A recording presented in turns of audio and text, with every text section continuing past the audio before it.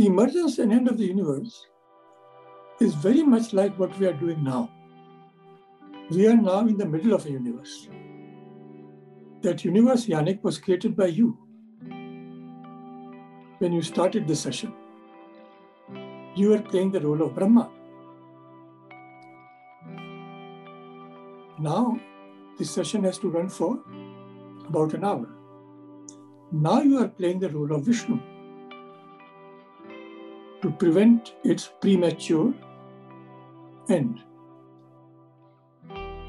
Because we have to keep it going for an hour. Take care of any disturbance, any problem, preventing any breakdown of any kind. Finally, when the hour ends, you will play the role of Shiva and wrap it all up. So similarly, the universe comes into being. That is its manifestation. And that is governed by Brahma, sets it in motion. While it is in motion, it is regulated by Vishnu,